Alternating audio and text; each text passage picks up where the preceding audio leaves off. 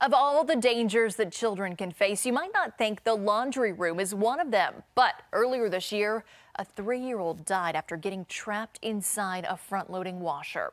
As 10 News anchor Brittany McGraw reveals, that's not the only hazard lurking near the laundry.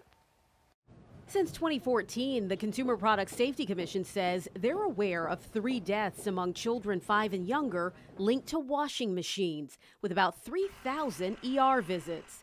Most of those were related to falls.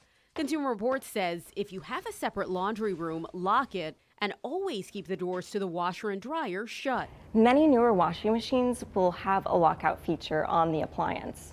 It's often activated by holding a combination of buttons or holding down a button for several seconds. Consumer Reports says laundry pods are another danger.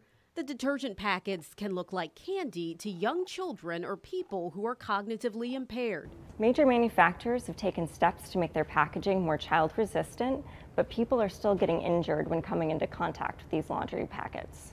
CR's advice, liquid laundry packets should be avoided in homes with children younger than 6 or adults who are cognitively impaired.